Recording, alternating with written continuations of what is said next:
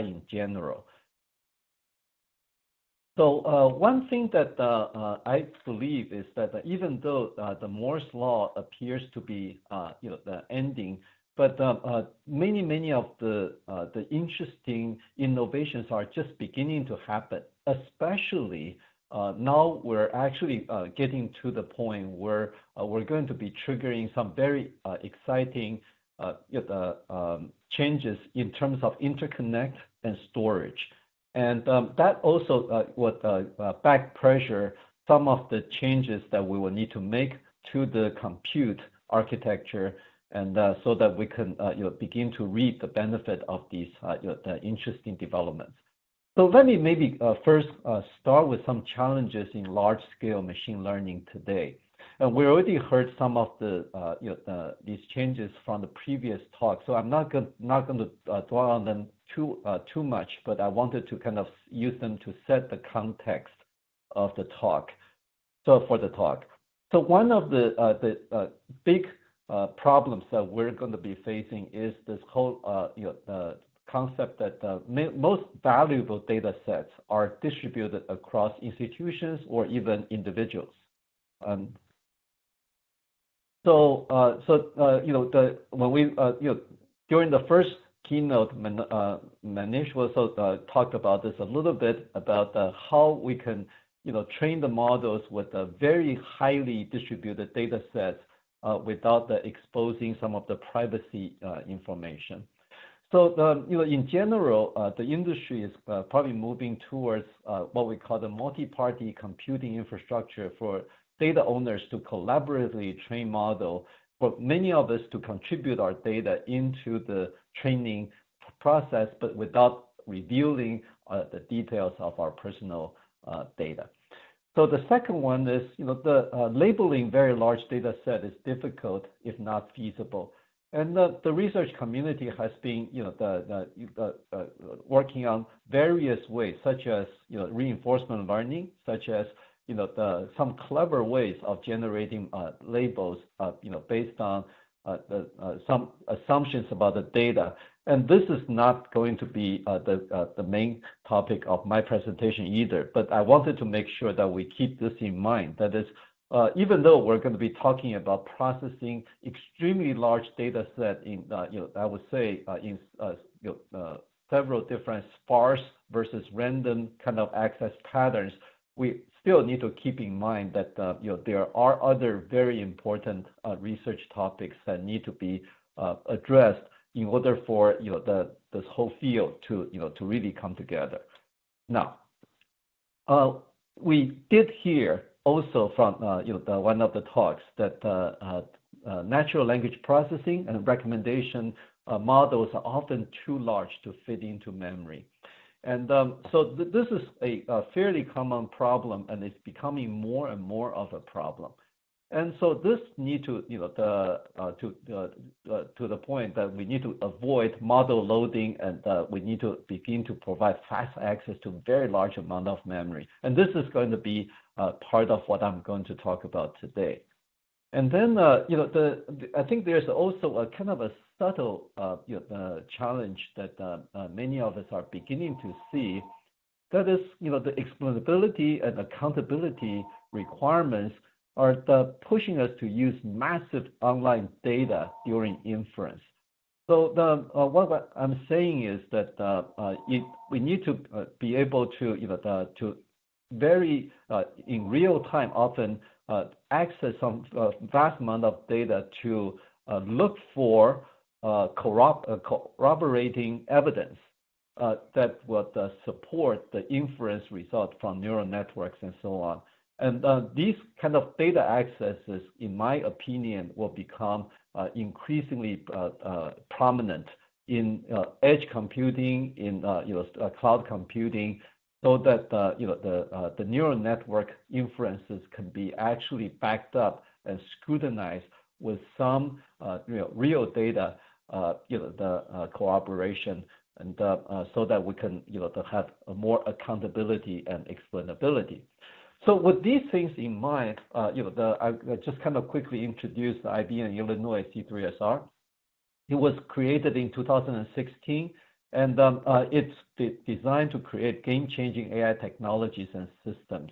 And we aim to build systems that can provide millisecond response time for AI applications that can augment human capability. And Manish, said it really, really well this morning. The real value of these AI systems is to be able to augment human. And then, so far we have published more than 150 top AI and system conference papers. And we innovate in the AI application domain, the task libraries and platform tools and hardware. We mainly take a cross-stack approach so that we can have the freedom to adjust and innovate in different levels of the stack in order to achieve our goals. And this center currently supports 24 faculty members. Jinjun and I, Jinjun is the IBM co-director, I am the Illinois co-director, and we have a very wide range of real leading experts, all the way from the natural language processing, image processing, down to the very hardware, deep level hardware expertise, all the way down to the flash technology, FPGA technology, and so on. So let me just kind of start the system aspect with a kind of a simplified view of a NOAA system for IBM with both V100 GPUs today. And this is actually the kind of system that Sarita was alluding to earlier this morning. So in this particular configuration, we will have 2 GPUs per CPU socket, and the GPUs have about 14 teraflops of single precision floating point throughput. It can access HBM, which has a capacity of 16 gigabytes, not per second, but just gigabytes. And then it can be accessed with a bandwidth of about 900 gigabytes per second. And this system in itself is a very much a breakthrough system, because this is one of the early systems with HBM technology.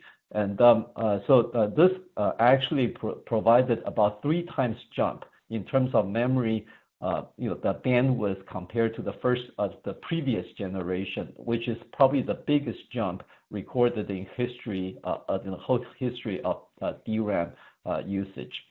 And then there's another unique, capability, which is the GPUs are connected to the CPUs with the NVLink, and as Sarita alluded to. And so this gives about 80 gigabytes per second bandwidth, to the GPU, to the CPU.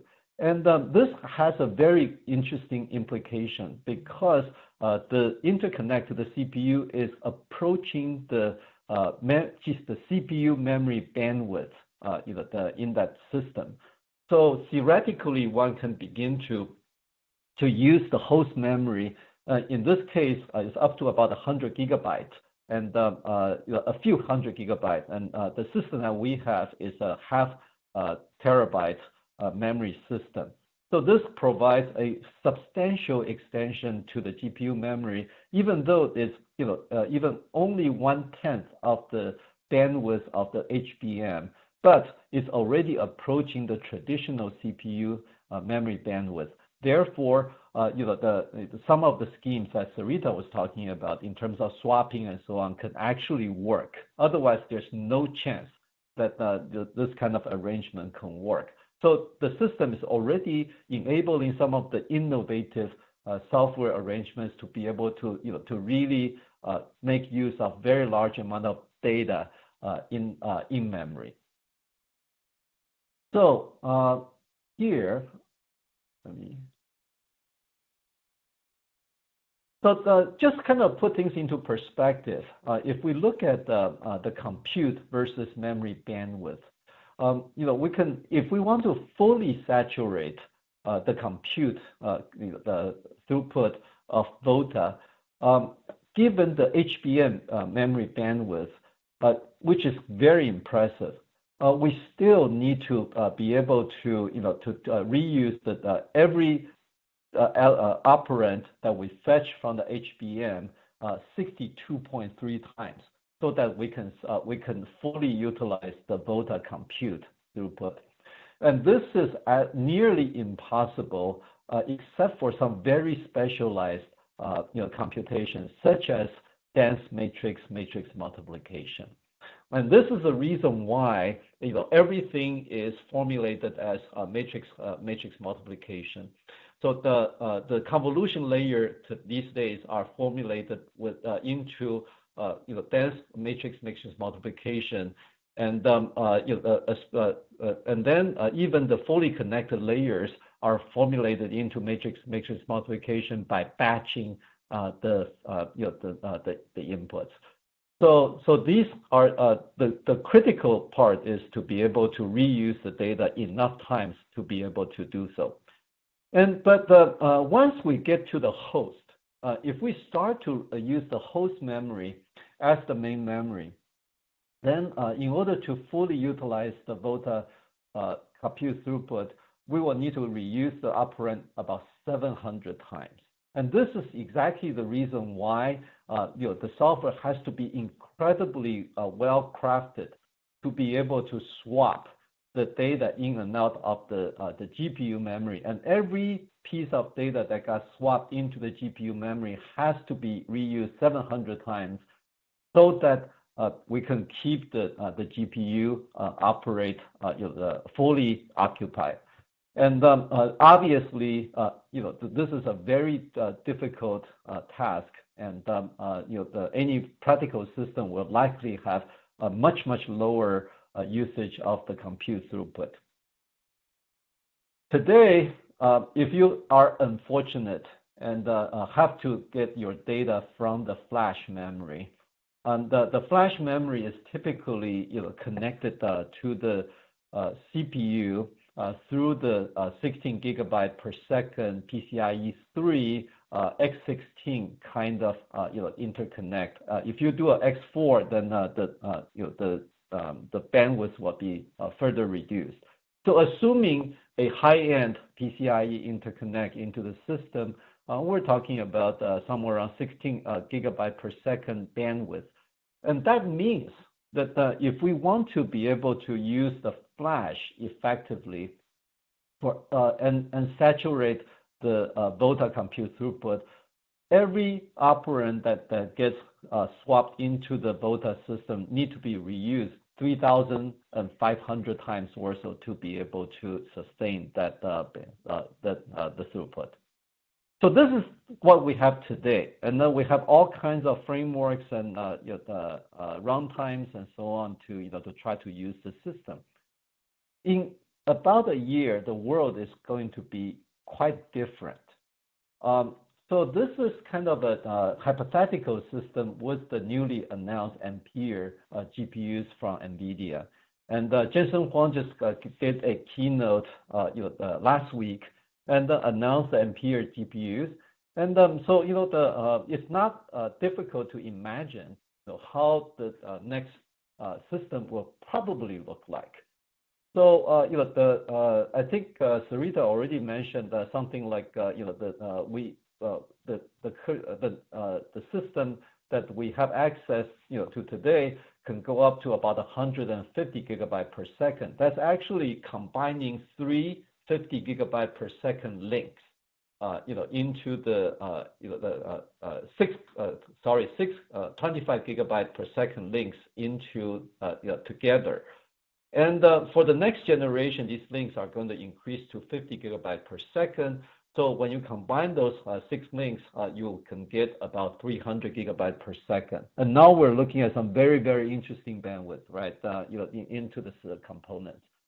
And then, I can imagine that people will probably not continue to build point-to-point systems because at some point, when you have all these links, and if you need to build point-to-point systems, you need to split up these links so that you can provide enough of the topology in the system. And even higher value approach is to provide a switch in the center, so that the pairwise communication between the GPU and the host, the GPU and the storage, and so on, and the GPU and GPU can fully utilize all the 300 gigabyte per second whenever there is a critical link that needs the data. So this gives a very, very interesting scenario when it comes to handling very large amount of data. For one thing, the bandwidth that we can have to the DDR host memory is now probably going to be higher than the regular DRAM channels, and of course the CPUs will begin to have begin to have HBM as well. However, keep in mind when CPUs use HBM, the capacity is going to have exactly the same limitation as the GPU memory. So for most CPUs, the traditional DDR system will be there, and they will remain at the size of I would say probably hundreds of gigabytes of capacity. And another very, very interesting scenario that we're looking at is that we are now looking at, first time in the history, looking at a hundreds of gigabyte per second bandwidth that we can potentially have to the storage. And the storage can be anywhere from a few terabytes to even petabyte of data. So obviously, when we have the bandwidth into the storage, we will be able to to begin to think about data, machine learning and data mining and so on in a very, very different way. And on the other hand, we still will be need to be very careful about the concept of I/O amplification. Currently, the way that we get a high bandwidth out of the storage is by accessing very large chunk of data, and then we load them into the host memory. We sort them out. If we need to randomize the training order of APAs, we sort it out in the host memory and so on.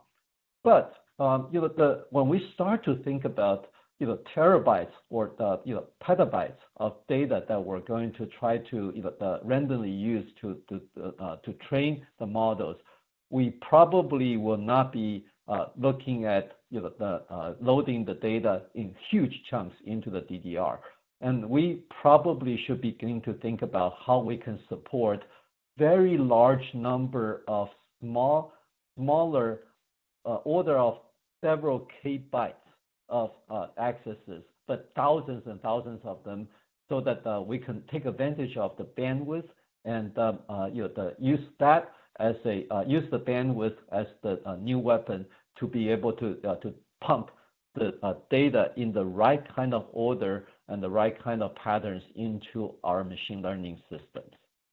So there's some interesting implications that I'm predicting here for the next few years. The future clusters will continue to consist of fat nodes, and so these nodes will become even fatter because the capabilities of the interconnect is so much more than the InfiniBand based switches and interconnects. The gap between the local communication and remote communication will continue to widen. So this means that more and more of the software will begin to have to resort to hierarchical communication patterns in order to manage that huge gap. And it's already happening to some degree in today's system, but my prediction is it will become prevalent in the future.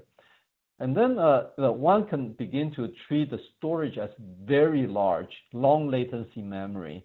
And a lot of the things that we used to do in the host memory will likely be done in the storage. But this requires us to be able to support the storage access in very different ways. And we need to begin to enable finer grain storage accesses, and we need to have new architecture features in the processors and interconnects to be able to support it. And I would like to spend the next few slides discussing some of these requirement, some of these challenges. So let me first just talk about the hierarchical communication. The hierarchical communication means that we will try to when we exchange data among a large number of, let's say, MPI ranks, instead of doing a flat communication, we take advantage of the fact that within the cluster, within the node, there's a much higher communication bandwidth. So we can first do a reduction. For a all reduce, we can first do a reduction inside the node before we start to communicate with outside. So all the nodes will first reduce, and then they will communicate. So this could be very useful for example, the gradient, all reduce of gradients in the training of neural networks. So here is a recent result that I don't directly work on training, but I was collaborating with the Argonne National Lab in reconstructing the X-ray CT the data for brain interconnect studies and chip reverse engineering.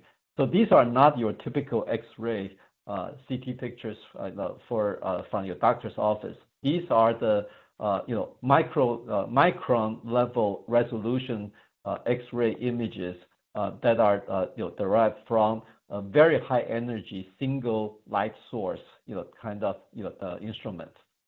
So if we look at the kind of reconstruction, this is a very memory communication sensitive application. So if we use double precision versus single precision versus mixed precision of the half precision and a single precision, we can actually reduce the total application execution time very significantly. So you could go see the data going from left to right. But the main point that I wanted to point out is,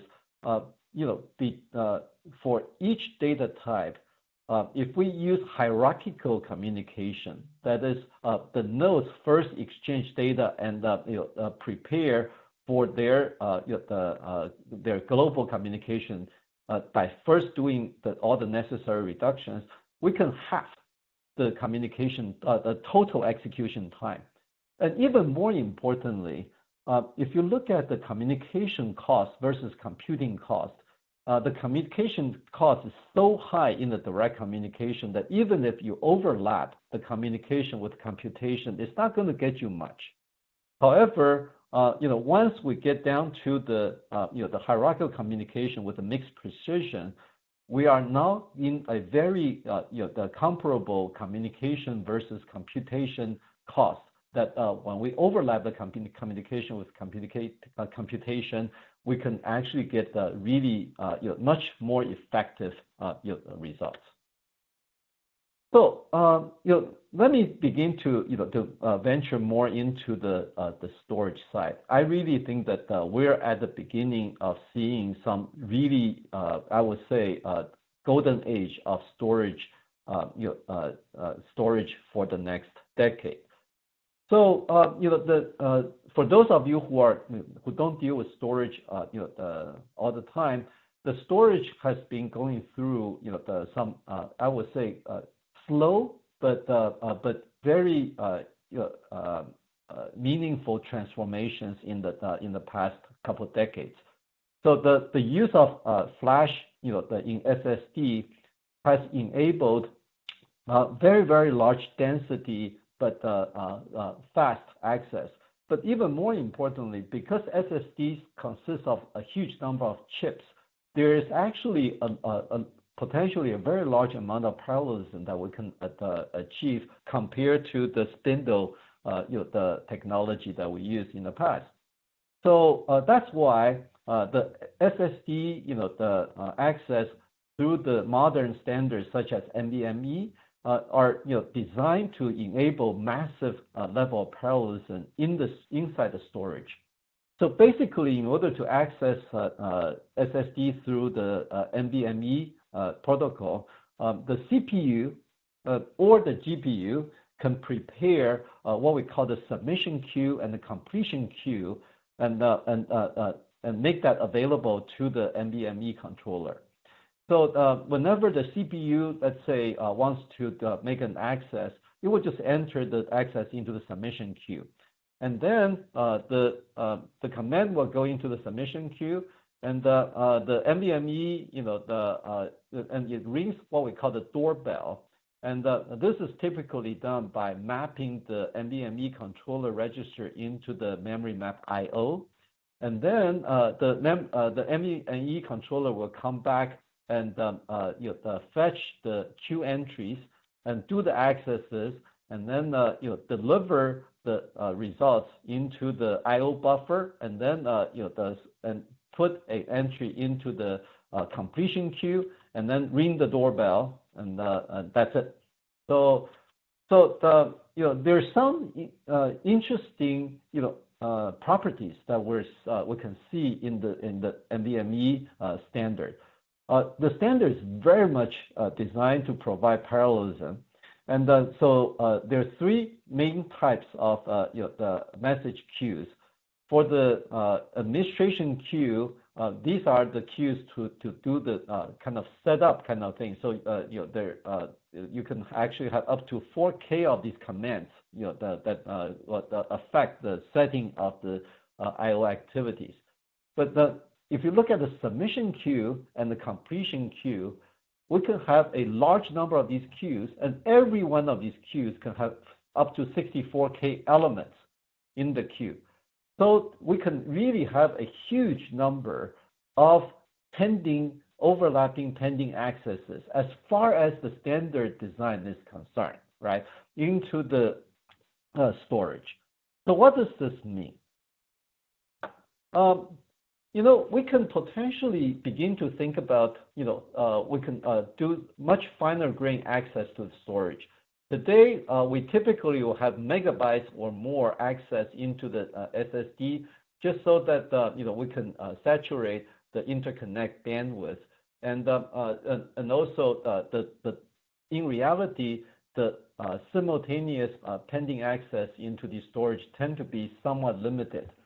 So but the problem is a lot of the accesses tend to be more finer grain, and also tend to be sparse and more sparse and more random, because of the needs of machine learning and analytics. So if we go down to, let's say, 4 kilobyte granularity, assuming this future, the near future 300 gigabyte per second link available to the storage, then each transfer only will occupy that link by about 0.0133 microsecond. And so if you compare that to a typical read-write latency to the SSD, to a high-end SSD today under normal load, we're talking about somewhere around 60 microsecond of nominal latency into these the SSDs. So basically, we will need to sustain at least 6,000 overlapping pending accesses in order to be able to to do some of the things that Sarita was talking about without having to to do a lot of the magic in the host memory.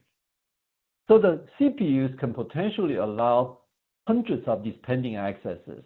And typically what happens is that you will have one pending access per core, or a small number of pending access per core. And then if you have a large number of cores, you can have maybe up to a small number of hundreds of pending accesses from the CPU. GPUs are intrinsically designed to allow more pending accesses, even in its page fault handling requests. So if you look at the GPU architecture, they can potentially allow tens of thousands of pending accesses. So there's a great match here in terms of the accesses that we can, the issue to the storage to the NVMe. However, the current PCIe Gen 4 5 standard only allow up to 1,024 pending accesses. So that's where the real bottleneck will be in terms of how many pending accesses there will be, into these storages. So we will need to have new file system infrastructure and enhanced interconnect standards, and we can probably imagine that NVLink would alleviate these kind of limitations, in their next versions. So that's the file access, and we can also envision at some point the storage could be used as memory, flat memory. And so in 2019, some of the students and Jinjun and Jian Huang and me, Nansung Kim, together. Nansung is currently at Samsung working on their next generation HBM technology. So we published a paper on flat flash, and we asked this question. We said, what does it take to be able to to have direct cache line access into the SSD, so that we don't have to suffer the I/O amplification, and also in some cases the thrashing effect of bringing non-reused data in and out of the DRAM. So we actually show that there's some very interesting opportunities and so on. But just to summarize, we can once we have this capability, we can begin to persist language level objects, and so that we don't have to reconstruct these objects, in and out of the file system, and we can further eliminate, the vast majority of the I/O amplification. But the mass, the storage memory that support fine grain would typically be used for sparse data accesses and randomized accesses. If you still have very dense accesses, you may as well go back to the to the page level, or even the large page size model access. But the challenge here is kind of interesting. Assuming that the cache line of 128 bytes granularity and still the 80 nanosecond latency. By the way, this number could go down to as low as about 10 micro. This is 80 microsecond latency, and it could go down to about 10 microsecond or so for the for some of the higher end cross-point kind of technology from Micron and Intel. But the capacity of those technologies will be much lower, and still the order of magnitude will be the same. So we will have to have 200,000 overlapping pending accesses in order to really saturate a 300 gigabyte per second bandwidth. So the CPU architectures will allow very, very small number of pending access into the memory, less than 100. And in the Volta generation GPU, we can we can enable up to about 4,000 accesses. So it is still not quite large enough to really saturate the next generation. So we will have quite a bit of things to go. I think I'm going to not going to go into this in great detail, but I just want to show quickly that we can, if we really need to touch very sparse, in a very sparse pattern, huge amount of data in the storage, so that we can do real-time response on some of these data database data access-based corroboration during inference time. We will need to place some of these compute into the controllers of the flash memory at different levels in order to be able to to get the performance we need. So I want to summarize, and so that we don't go over time. The modern SSD standards such as NVMe can potentially allow massive parallelism, and you can enable the software to do very novel latency tolerance techniques, but you can even enable some fine-grained accesses to reduce I/O amplification. However, it does need to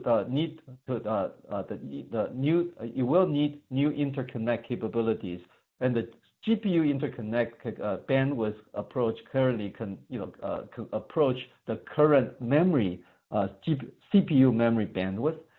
So in order to really harvest these new capabilities, we do need to begin to elevate the system architecture and the software infrastructure. So we need to begin to update most of our communication mechanisms into hierarchical communication, and we need to enable massive number of pending accesses through the entire access path, and most notably the interconnect limitations and the CPU GPU microarchitecture allowance of pending accesses into the physical address space. And ultimately, in-store compute may be necessary for scanning through a very large data set with short latency during inference time. So that concludes the talk, and I will be very happy to entertain any questions or discussions. Thank you very much, Professor Wen-mei. Other questions for Professor Wen-mei?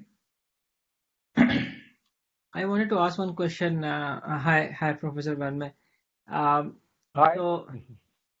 So I think this is very interesting talk and very revealing in terms of what is happening on the hardware side and in terms of the bandwidths and the interconnect speeds. So I wanted to ask a generic question like, how do you see what is the implication of this on the algorithms above, right, on the algorithmic side? For example, because you talked about fatter nodes and maybe the lower, I mean, in terms of the internode communication, maybe the bottleneck. So you talked about hierarchical communication, but do you see more and more like asynchronous kind of algorithms or loosely coupled kind of computations becoming more common because of this trend? What's the implication? Yeah, absolutely. Because what's happening is that you really want to be able to make progress locally as much as possible, right? So if you have an algorithm that truly requires global, the synchronized data change, those algorithms will begin to fall behind, I would say, extremely significant ways. And the other thing is that, from algorithm point of view, we still have a lot of data frames, data management frameworks and so on that actually load very big chunk of data into the host memory and do all kinds of the things such as compression, decompression, sorting, right, and randomized ordering, and so those are the kind of things that will likely become obsolete because of these changes.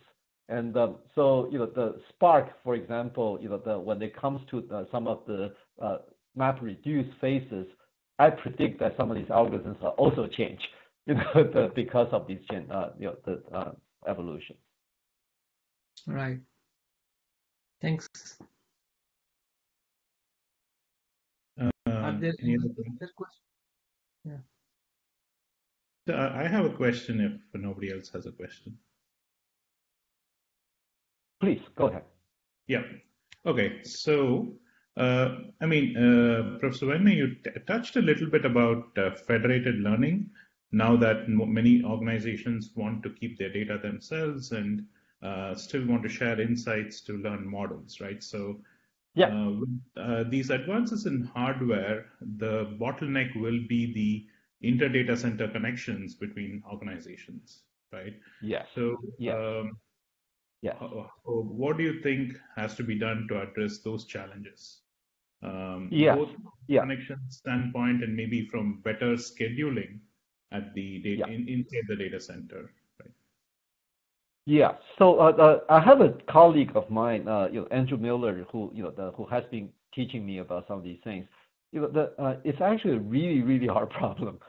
So the problem is that if you look at the typical multi-party computing, platforms that people use, you know, if you go to the where the data is, because they are spread across data centers and even in some devices, these things, we're talking about incredibly long, the big overhead and latency. We're talking about thousands of times of the compute. I think the general trend is going to be some kind of trusted platform for the user to have encrypted data, moved into the data center, and that data should not be decrypted all the way into the processor. And then you need to have an infrastructure to destroy that data, after the training. At least you can aggregate the data into the same data center. But this in itself is going to be, a big challenge. Intel is, has this, new way to go all the way up to the, the cache, right?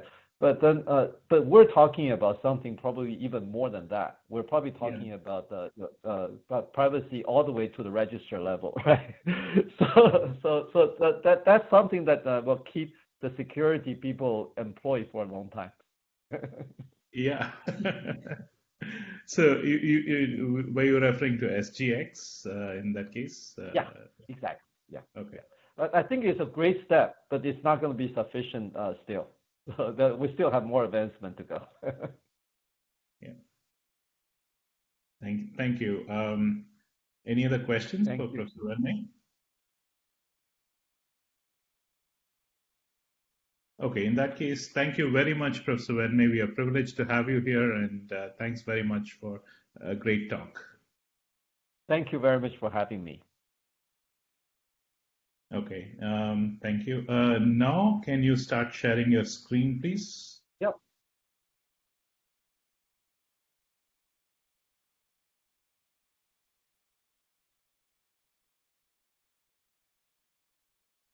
Now, Saffron?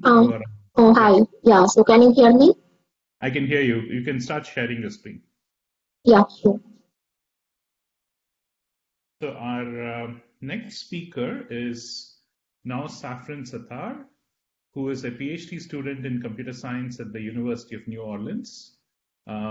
She is working in she's working as a graduate assistant in the Big Data and Scalable Computing Research under Professor Sheikh Arifuzzaman, and she's going to be talking about data parallel, large-scale, sparse deep neural networks on GPUs. Go ahead now. Hi, thank you. So good afternoon, everyone. Today, I am going to present our work, data parallel large sparse deep neural network on GPU. So it is a